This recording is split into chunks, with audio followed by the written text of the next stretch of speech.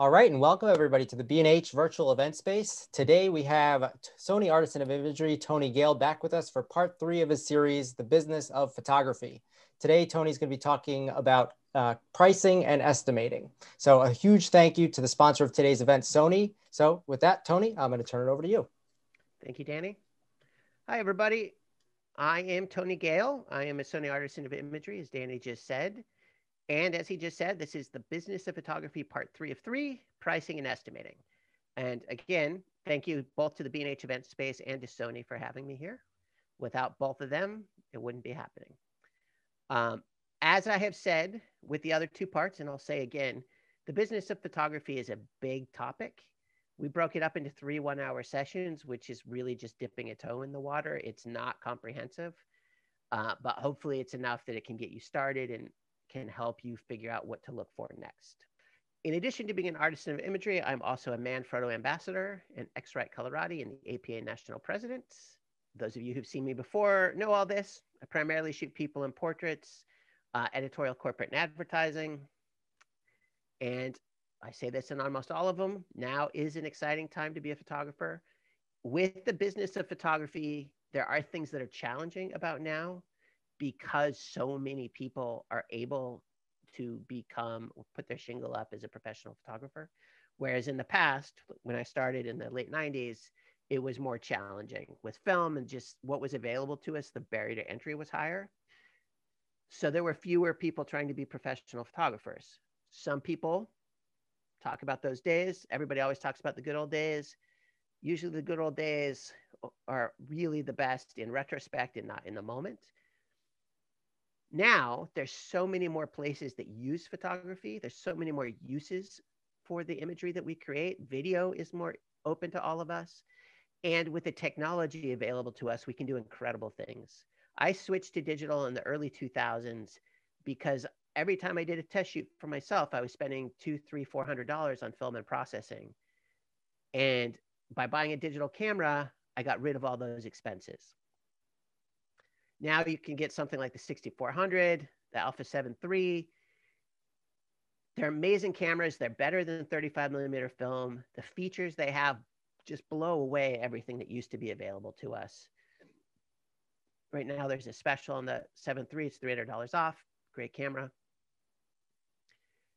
The tools we have are incredible. What we're able to do with photography is incredible. The way we're able to learn and experiment is amazing. And the fact that anybody watching this can decide they want to be a professional photographer of some level, whether it's full-time or part-time, is fantastic. It doesn't have to be something that is impossible because you can't afford to spend the time to put in. With digital, you can experiment, you can try, you can play, and you can make it happen. I'm not saying all of you are necessarily going to become full-time professional photographers, but maybe you shoot a few things a month, maybe you shoot a few things a year, maybe you do go full-time. All right. There's still the special sale on Sony lenses. Some lenses up to $200 off, including some of the G Masters. You can see everything that's on sale in Alpha Universe, or you can just go to the B&H site and it will reflect all those prices. There's some great, great, great lenses. 200 to 600, great lens. 24 to 105 is on my camera almost all the time. It's the lens on the camera that's pointed at me right now. 2470 GM, 24 GM. There's a lot of great lenses. All right, the business of photography, pricing and estimating. So before we start, or as we're starting, just to be clear, one of the things about being a freelance photographer is that every person who is a freelance photographer is their own business. Businesses can't collude on pricing. Even though sometimes pricing ends up being the same, like all the airlines can't get in a room together and say, we're going to charge $500 for a flight from JFK to LAX. We all agree on that. That's illegal. It's price fixing. Photographers, it's the same thing. We can't, as a group, agree on pricing. I can't tell you what to charge. We can't do collusion. However, we can talk about, this is what I have charged in the past. This is what I think. We just can't agree on pricing. And of course, every situation is different. We're all different. So even if we said every photograph of an apple should be $750, that wouldn't even make sense because sometimes it should be more and sometimes it should be less. Just getting that out there. All right. With pricing and estimating, as we've discussed before, there's sort of two kinds of professional photography. There's business to consumer and business to business. Business to consumer is wedding photography, family portrait photography, actors' headshots, things like that. Business to business is photographing for a magazine or a company for their website or for their advertising, that kind of thing. And they sort of fall into two different categories as to how they're priced and what you do. We'll talk about them a little. My experience is much more in commercial photography, business to business. So I'll be talking more about that, but I will be discussing some of the other things about business to consumer as well. We're going to be sort of talking about the cost of doing business, expenses, usage. We'll explain what that is and just what do I charge. You as a photographer have to come up with something, right? Are you this photographer or that photographer? For example, right now, you can buy the Sony 600mm f4 G Master lens for $13,000, although it looks like it's back ordered a little. Amazing lens, a fantastic lens, really, really a great lens.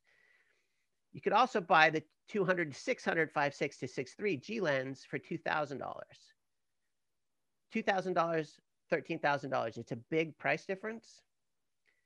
You can be the photographer who, these are both still great lenses, the $2,000 lens photographer, the $13,000 lens photographer.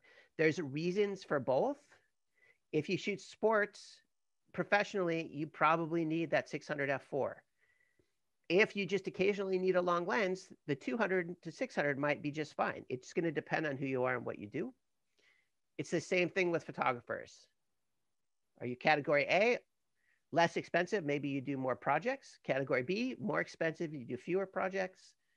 That's all something you'll have to figure out, and you may have to experiment and see, but think about that.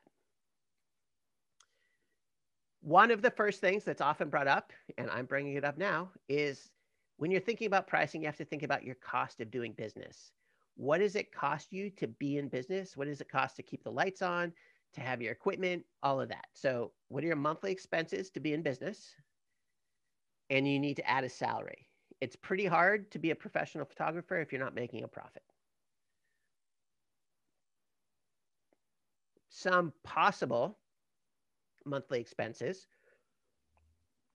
cameras and other photo equipment, lights, lenses, flashes, bags, gray cards, more lenses, more cameras, all of that, right? You have to spend a certain amount of money to maintain and invest in your gear every year. You've got marketing expenses. You've got the other equipment that we talked about. You've got insurance. You have a website and your web presence. You have utilities if you have an office or a studio, travel expenses, your salary, all that stuff and more. I mean, that's just some of it. There's a lot of categories. Once you start filing your Schedule C, you'll see there's a lot of categories. Then there's also project-specific expenses that you might be able to bill to the client: travel, assistants, makeup artists, stylists, equipment rental, studio rental if you don't have a studio, producer, meals, retouching, insurance. Sometimes insurance gets billed per project. Sometimes you have it all the time. Sometimes it's a combination of both. All of that needs to come into play. The expenses that you bill to the client aren't part of your initial cost of doing business, because those expenses only exist if you have a shoot, if you have a job. They don't exist if you don't. That's how you differentiate them. The expenses that you need to pay every month, even if you don't do any photo projects, you need to factor in. The ones that come up as a case by case get factored in a different way. So the simple formula is take your monthly expenses, add whatever your salary should be, divide it by the number of working days, the number of assignments, and that will equal the minimum fee that you can charge to profitably be a professional photographer. So for example, you might have $2,000 in expenses $4,000 monthly in salary. So that would get you to $48,000 a year. That's not a ton of money. If you're in New York, it's really not a ton of money. Some places it might be fine, but $2,000 in expenses, $4,000 in salary. If you do 6 assignments a month, so 1.5 a week, if you charge $1,000 an assignment, that's what gets you there. Maybe you think $1,000 an assignment is too much. For the same amount, $2,000 in expenses, $4,000 in salary. If you do 20 assignments a month, you could charge $300 each. The thing to think about here is, and I do not suggest you charge $300. I think that's much too low. 20 assignments a month means that you're doing a project every working day of the month. There's about 20 working days, Monday through Friday. It's 5 times 4 weeks. It's 20. One assignment every working day of the month to make this work. That is a lot. I don't know anybody who works that much. And then you have a couple of days where you don't work. Everything's thrown off. It's important to keep all of that in mind. Of course, maybe you want to make $100,000 a year and do less work, $2,000 in expenses, $8,000 a month, 4 assignments a month, $2,500.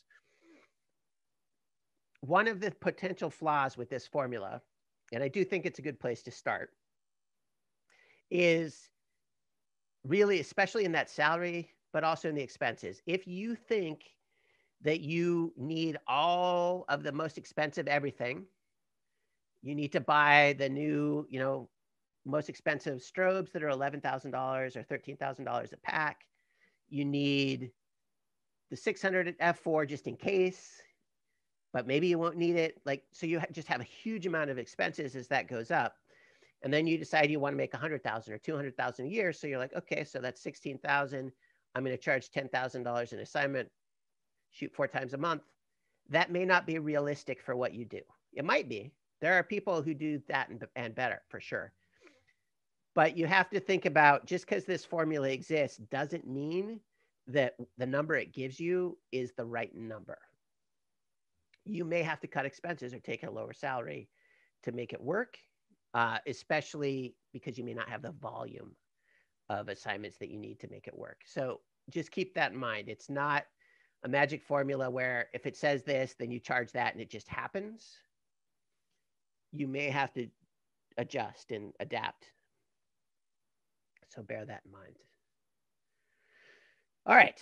So when you're thinking about expenses and fees, is it all in one or separate? So we talked a little bit about the expenses that are recurring. They happen every month, whether you have an assignment or not. And then the expenses that only happen if they're a project. Sometimes with jobs, someone will say, I have $3,000 flat. So that $3,000 includes everything. It needs to include all your expenses, all your fees, everything. That would be all in one, as opposed to fees plus expenses. Most of the projects I do are, here's the fee, and then we add expenses on top of that, and we agree on what those expenses will be ahead of time. And we'll get into more detail about that later. One of the challenges of doing pricing and estimating is there isn't really a super linear way to do it and still explain things. So it may feel like we're jumping around a little, because we are. So there's everything, flat 3,000, flat 5,000, flat 10,000, whatever it is. Or instead of 3,000 flat, here's 1,500 plus your expenses. And you may look at that and say 3,000 sounds better than 1,500 plus expenses, but maybe you've got 2,500 in expenses. So if you do the flat 3,000, you're only making $500, where if you took the 1,500 plus expenses, you're billing 4,000 and netting 1,500.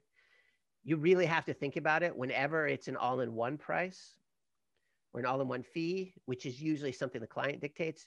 Really be careful to understand what it's going to cost you to produce. And we'll talk more about that in a bit. But it can get dangerous. This is a common question. Should pricing be listed on your website? Maybe. I think for most commercial photographers, you probably shouldn't. For most business to consumer photographers, it's worth considering. If you're a wedding photographer, A lot of wedding photographers have their prices listed on their website. If you do family portraits, if you photograph headshots, a lot of that is on people's websites, in part because it allows you to filter out the people who can't afford you. If your pricing says $1,000 for a headshot on your website, everybody who goes to your website and thinks a headshot should be $200 isn't going to call you. That's good because you don't want the people that only have $200 to call you, because it's a waste of their time and it's a waste of your time. But somebody who has 800 might not call you as well. And maybe if they did call you, you can explain why you're worth 1,000 and get that. So it can be tricky. A lot of people use it as just a pre-screener to make sure that they don't have to deal with the people that are just a waste of time for everybody, including the person calling. With business to business, I think it rarely is a good idea to put pricing on your website, mostly because every project is different.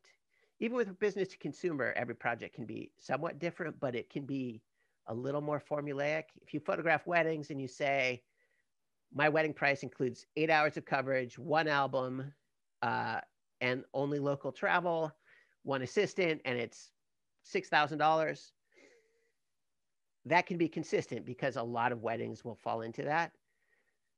With a commercial assignment, there's so much variety that putting prices up can be a little bit of a disservice, because it's going to be challenging for people for that to fit what people need. And so someone could look at it and say, well, that's not what I want, and move along. Or they could look at it, think it's what they want, but it really isn't what they need. And that needs to be part of a bigger conversation. So I, for example, do not put pricing on my website because every project is different. I occasionally have people that ask me for what my rates are, and then I always have to say, what is it that you need? We'll talk about that in a little bit too. As an example of what some people do have on their websites, I did a little Googling. Here's some examples. Wedding photographer, $8,795, which includes travel, 1 album, and wedding day coverage.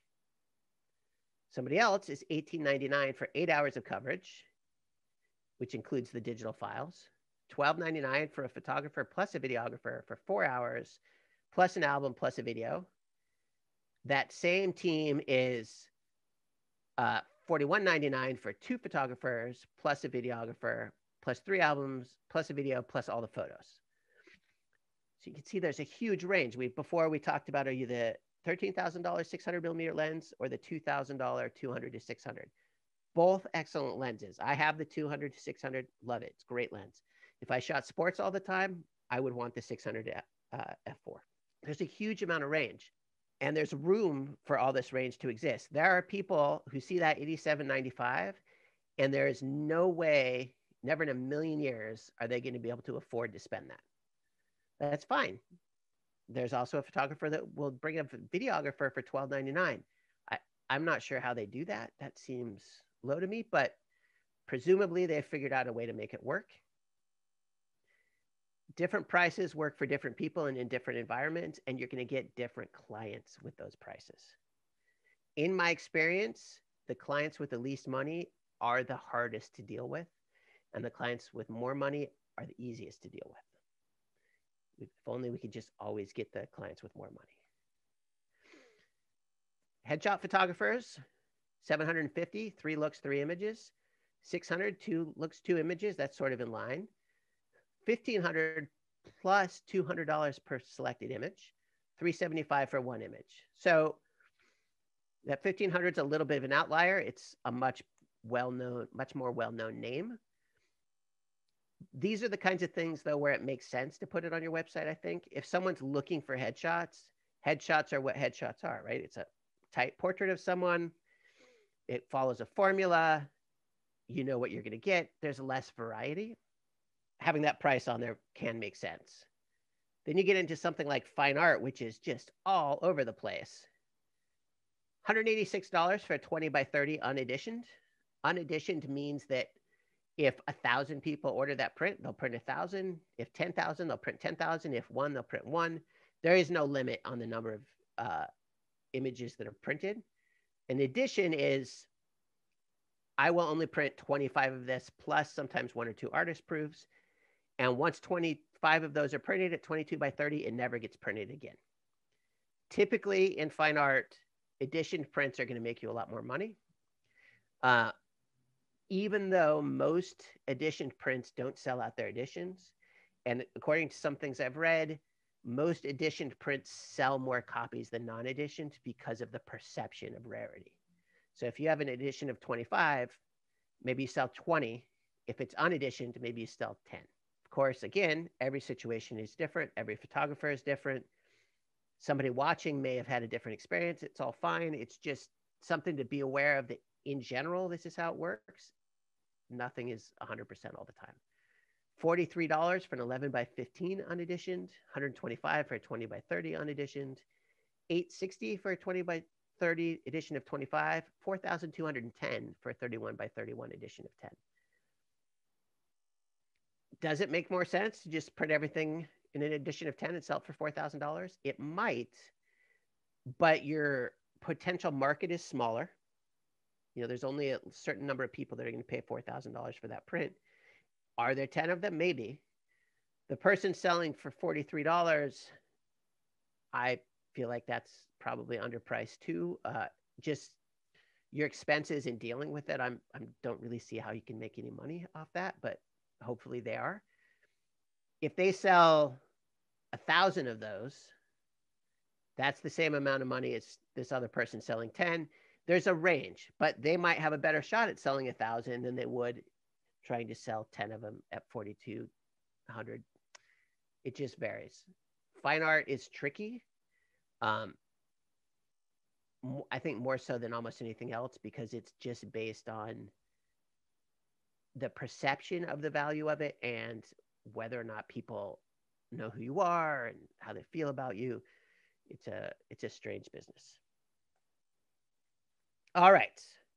So let's start with, or continue with, getting the call. So somebody calls you, somebody emails you. They say, hey, how much for a photo shoot? I've gotten those calls. I've gotten those emails. You have to ask questions. How much for a photo shoot?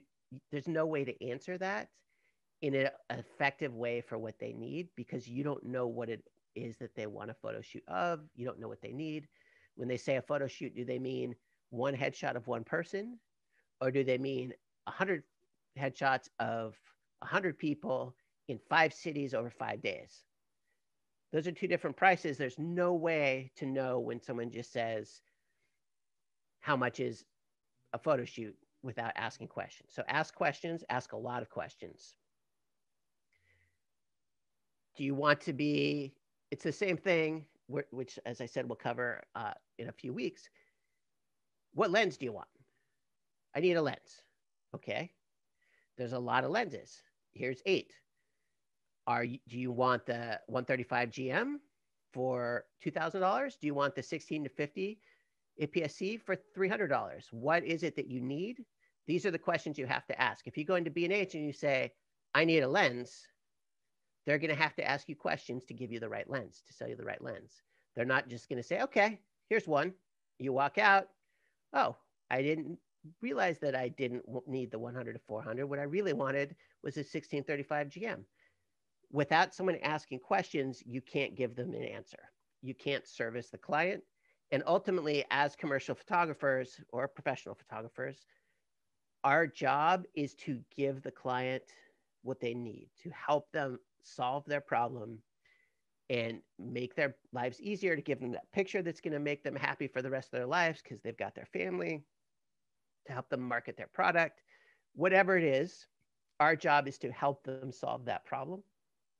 So we have to ask questions so that we understand what their problem is. One of the first questions I ask is always, what do you have a budget in mind?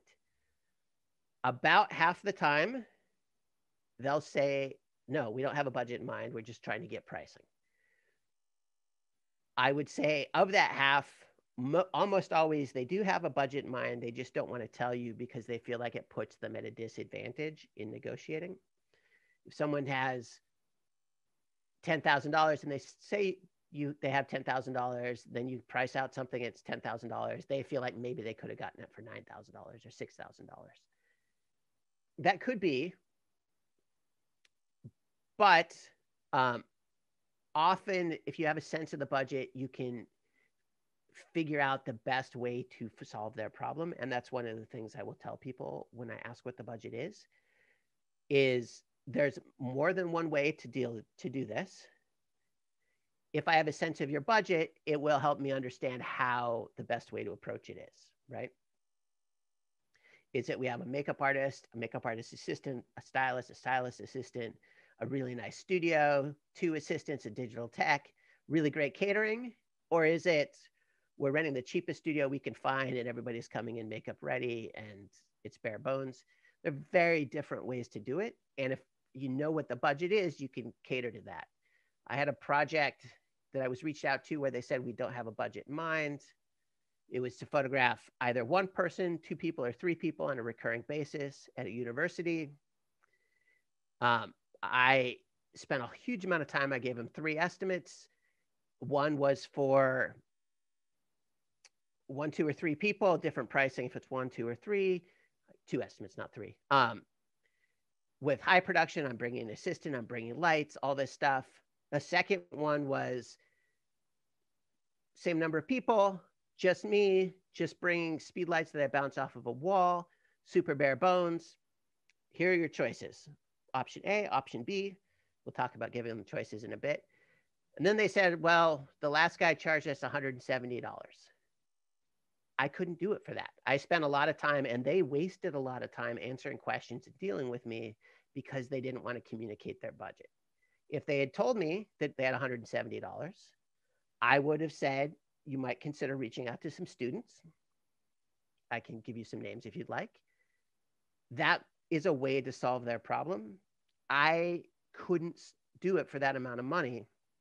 And because they didn't want to share that, they wasted time and I wasted time. That happens a lot, but it's never not frustrating.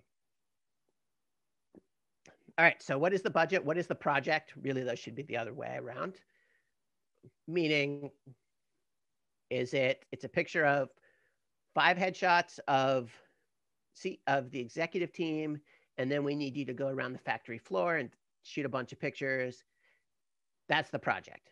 Okay, so 5 headshots. You just need 1 of each. Okay, how many shots on the factory floor do you need?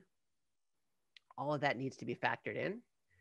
When does the project need to be done by? What's the deadline? What's the timing? How will it be used? We'll talk about usage in a little bit. Do you need retouching? If they say yes, how much retouching? Do you want light retouching? Do you want extensive retouching?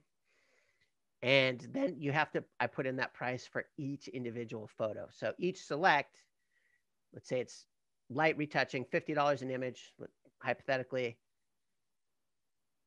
If you have 10 selects, $50 times 10. If you have 100 selects, $50 times 100.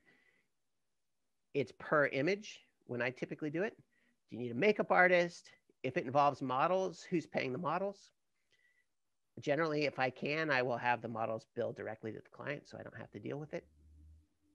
But all of that has to factor in before you can think about even beginning to come up with a price. And then so much more, so much more. If you have a project where it's big and scary and seems like a much bigger deal than you know how to deal with, there are people who can help you. Years ago, I had somebody call me for a DVD release of a TV show that they wanted to shoot in the subway on the Brooklyn Bridge. It was 4 shots, lots of usage, lots of expenses. I had a little bit of a panic attack because I didn't even know how to approach it. So I called the producer I knew who helped me with the estimate. So if it's a big project, there are producers. A producer is someone who helps. They can help you with the estimate. They can help you put together the whole job. They produce the job. So they'll help you find the studio or maybe find the studio. They'll deal with hiring all the talent, with dealing all the crew, catering, all of that. They help handle all of that so you can focus on getting the best pictures possible.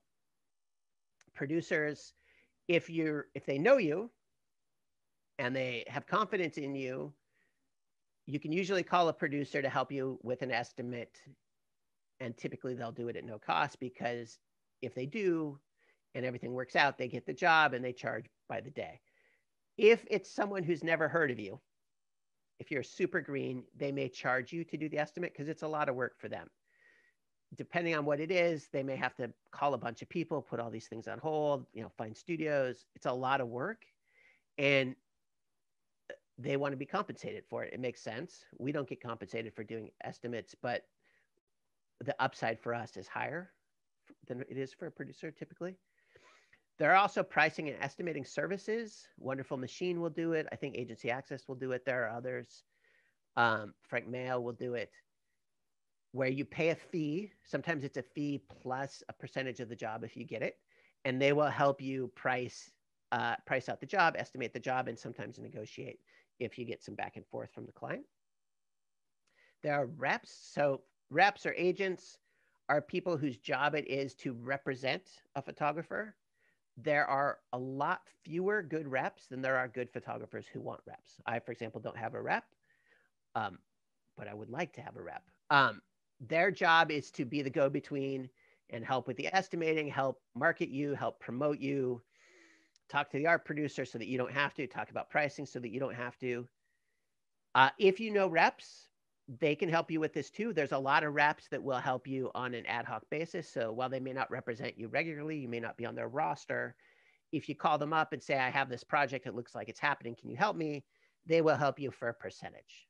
If you're on the roster, it's usually 25 or 30% of fees, not expenses. If you're not on the roster, it varies. And then, of course, colleagues. One of the best things about photography is the community. So if you have a project and you're not sure what to do, call other photographers you know and ask them. Call them up and say, hey, I've got this job that somebody asked me about. This is what I'm thinking. What do you think? Does $2,000 seem high? Does $2,000 seem low? What am I missing? The more people you reach out to, the better it will help you make sure you don't miss anything. And one of the most important things when you're estimating is you do not want to miss anything.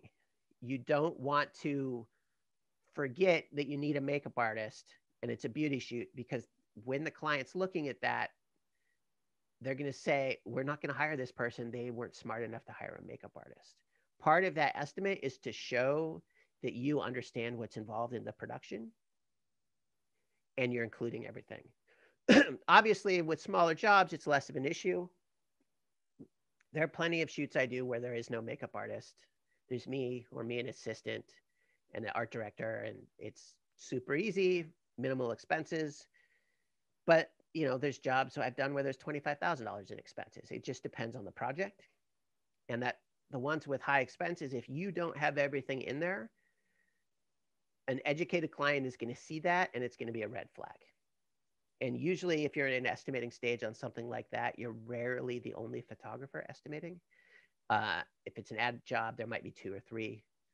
And so they're going to look at everything. And if you miss something, they know, and they're not going to be happy about it. So they just won't call you back. All right. So if you're in a situation where they're not clear, they haven't told you what the budget is, offer them options. So do you want the Sony Zeiss 35mm 2.8? Do you want the 35mm 1.8 for APS-C? Do you want the 35 GM? Do you want the 35 Zeiss 1.4? Do you want the 35 1.8? There's 5 different 35mm lenses here. They're all 35mm. The focal length is the same. They're all different. They cost different amounts. They serve different purposes. Some are smaller, some are bigger, some are sharper. They all serve different things. Now, if someone isn't clear on what they want, I will give them choices. Like I mentioned with that university, I will say, okay, we have the 35mm 2.8 Sony Zeiss. It's $800. This is what you get for it. Or we have the 35mm 1.4 GM. It's $1,400. This is what you get with it. And you allow them to make the decision, because they almost always have a budget, even though they didn't tell you. And if you give them something that fits in that budget, you're more likely to get the project.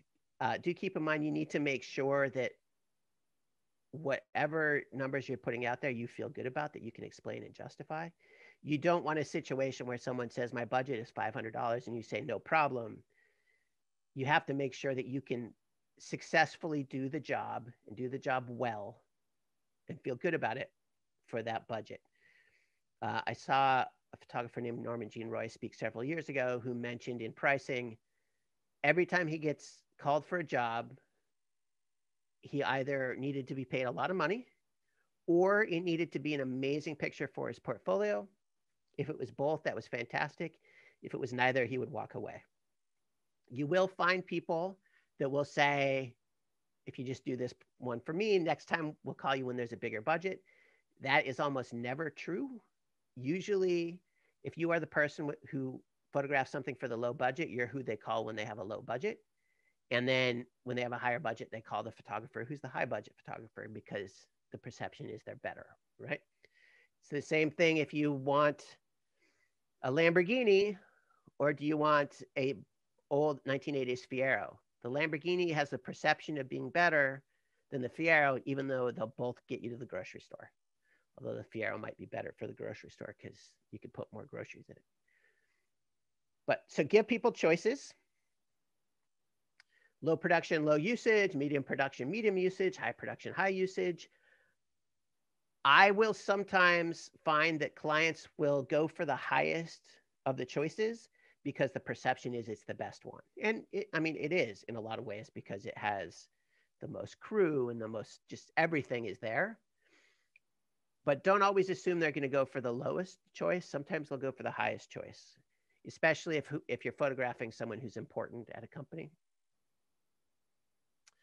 All right, so let's talk about usage a little bit. Usage is, how is that photo going to be used? Is it for personal use or commercial use?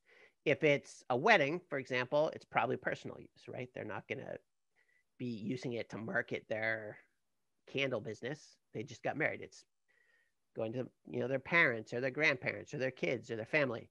Commercial use is, we're going to put it on a billboard. One of the things with usage is, where will it be used and for how long?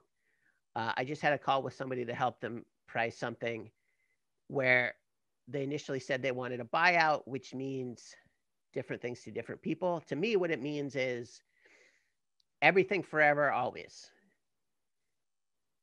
The problem with that is that usually people don't really need everything forever, always.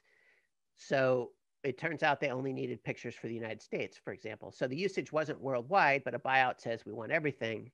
If it's worldwide, it's more money. If it's just the United States, it's less. If it's just New York State, it's less. If it's just New York City, it's less. As you make where it's used smaller, the price comes down. As it goes bigger, the price goes up. You use something more, it costs more. So talk about usage. Where will it be used and for how long? Is it for a month, a year, 10 years, forever? One thing with usage too is that sometimes you'll have clients who, for whatever reason, don't want you to be able to use the picture or show the picture. So I have clients, I used to shoot for a drug and alcohol rehab nonprofit. I can't show those pictures to anyone because of HIPAA rules, which is patient privacy rules. So I have all these pictures I really like that I can't show. There's other clients who, for whatever reason, won't let people show things. Pharmaceutical clients often won't let you show the work. Sometimes you can't even talk about the work. If it's in one of those situations, you want to try and get more money, because if I take an amazing picture, I can't use it to get other work, I need to be compensated more. Bear that in mind and make sure that this is all part of the conversation. And don't lower your price for no reason. So if you come in and it's $2,000 and they say, well, we have $1,200, and you say, okay, it in part says that your $2,000 wasn't based on anything. If they have $1,200, then look at what concession, what can change that will justify lowering the price. Maybe they pay you faster. Maybe they give you 100 copies of their t-shirt. Maybe, there's different things. They give you 5 free meals at the restaurant, whatever it is. If they only have $1,200, think about what can be done so that they still only pay $1,200, assuming that you can make that work. but what else can happen to make up that difference so it doesn't look arbitrary, and also so that next time when you say $2,000, they pay you $2,000 or $5,000 or whatever. But don't just lower the price to lower the price. And when you're discussing budget too, keep in mind that when someone says they have a lot of money or a little money, if they don't give you numbers, that means different things to different people. I had an ad agency call me to photograph a display in a store, and they said, we don't have much of a budget. And to me, when someone says, at the time, especially when someone says they don't have much of a budget, I thought maybe they had $500. They had $5,000. And then it ended up not happening anyway, so it didn't matter. But to them, not much of a budget because it was an ad agency, was $5,000. But so they bring their perceptions, you bring your own perceptions. You don't want to assume that your perceptions are the same as theirs. So try and find out what that number is. I was like, yeah, I can make $5,000 work. Unfortunately, it didn't happen, but all right. So now let's get into estimating. Estimating is going to happen with commercial photography. It's not really typically going to happen with business to consumer photography. If you're photographing a wedding, it's typically here's what the price is. Estimating is you saying, this is how much I think the project will cost. You're going to put in project specific expenses, same list we had before: travel, assistants, digital techs, makeup artists, wardrobe stylists, PAs, producer, equipment rental, studio rental, meals, retouching, insurance, all that stuff. Whatever is relevant. Obviously, don't put stuff in there that isn't. There are things that can help you figure it out. So there's a software called PhotoQuote that you can plug in usage, and it will help you figure out your fees. There's software called BlinkBid. I use both of these. I don't have relationships directly with them, but I do know Lou Lesko, who owns BlinkBid, and he's a great guy. Both of those are pieces of software that can help you with your estimating, and it can help you make sure you don't miss anything.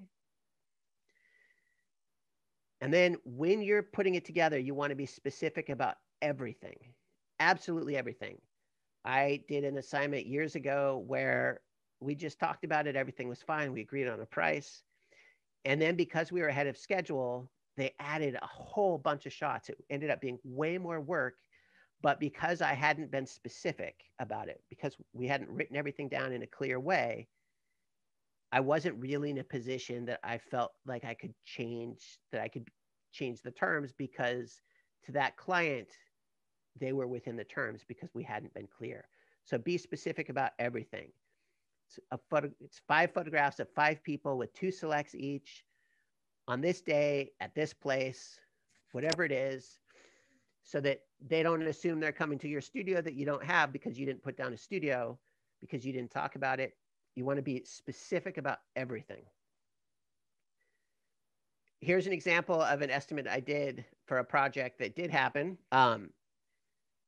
Spells out the license. They had very broad license.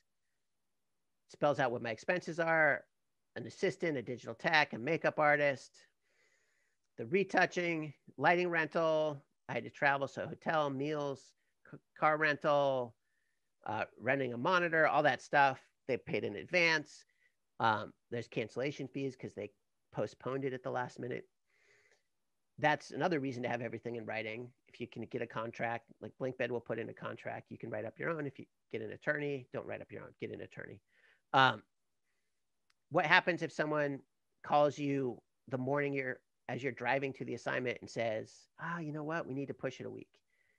If you haven't written everything down, if you haven't agreed ahead of time on what that means, you could be in a bad position. So I didn't charge them a cancellation fee for myself, but I did, I had to pay my crew. I had to pay my assistant, my digital tech, and my makeup artist, because they shouldn't lose out on a day of work because it was canceled at the last minute. It's not fair to them because they could have booked something else.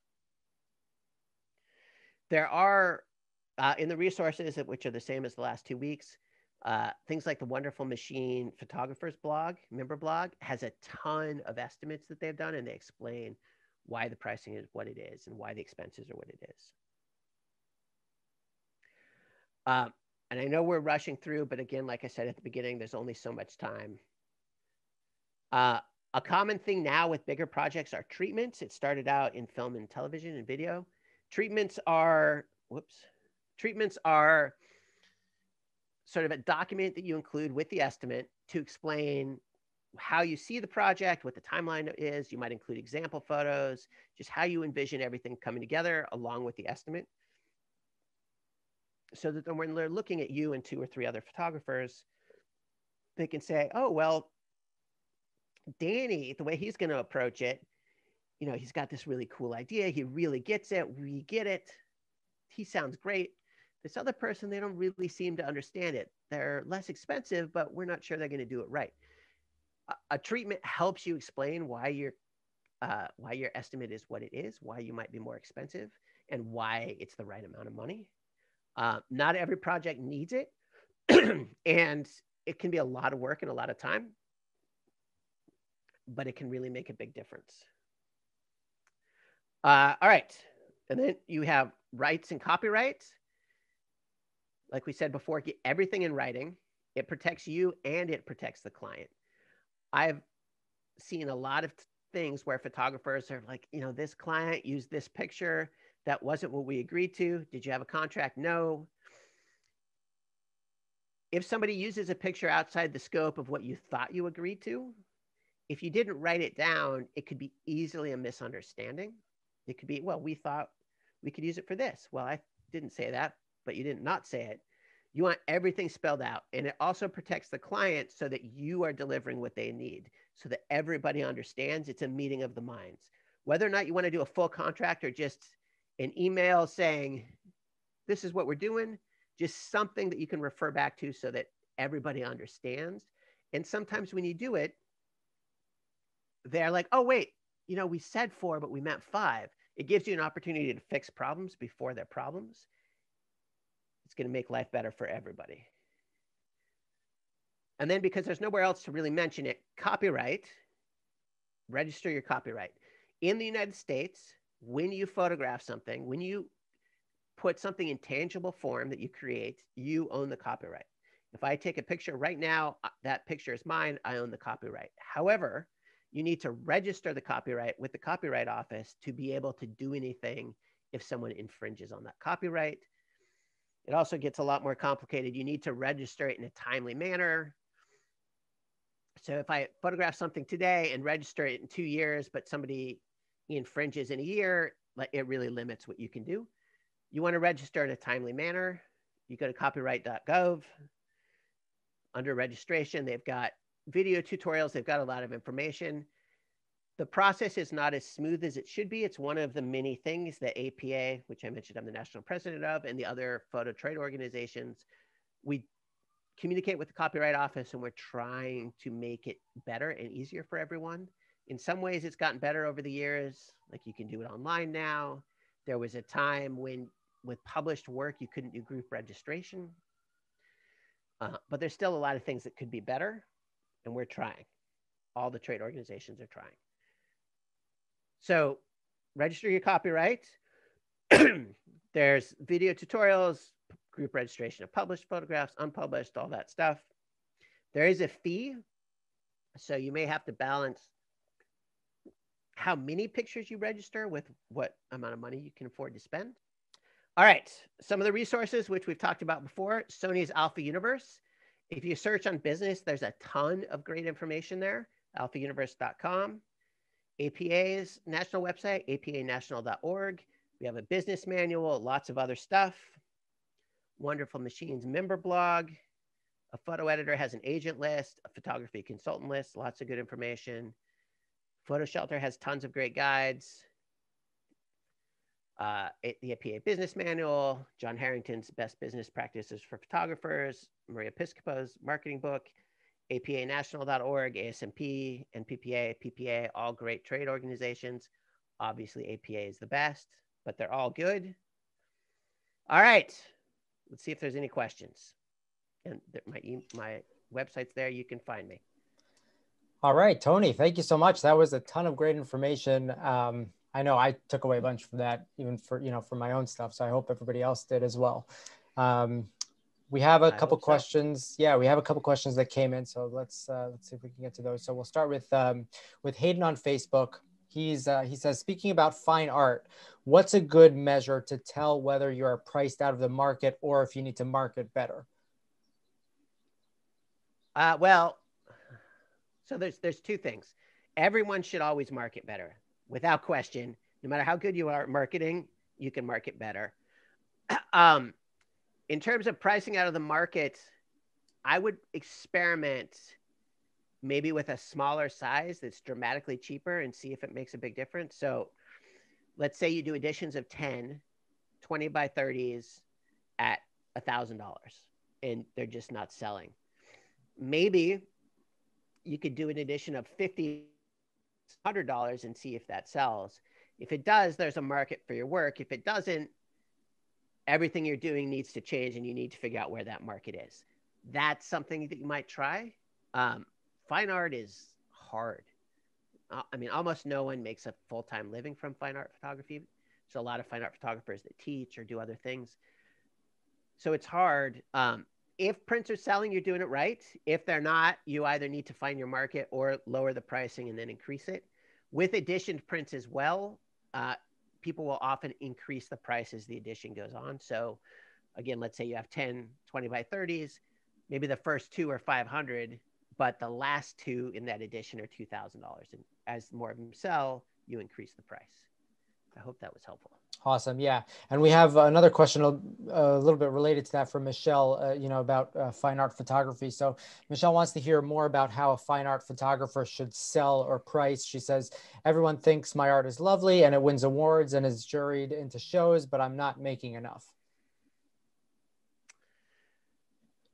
Fine art is so hard to price. It really is. Assuming that you don't have a gallery, what you might consider is, I think last week we, which should be up on Facebook, right? And yeah, on YouTube at some point. Last week's episode should be out. Yep. I mentioned a handful of places that fine art photographers can list their work online and sell it.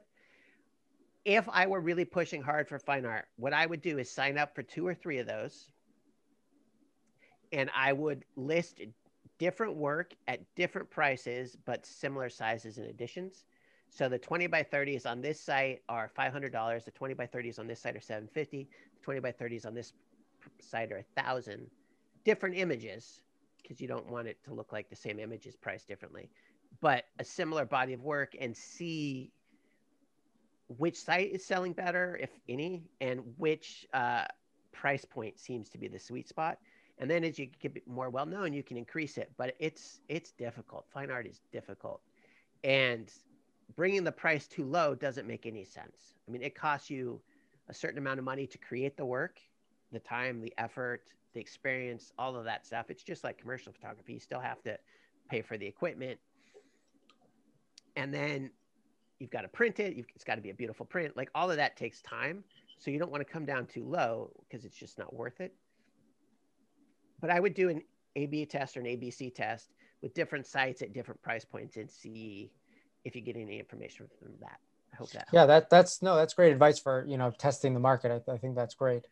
Deborah is asking, what do you do when a client is unhappy and wants a reshoot, corporate or private portrait, but it would cost you a lot of money to bring crew back a second day? So she's saying, meaning you think that you hit the mark, but they are complaining.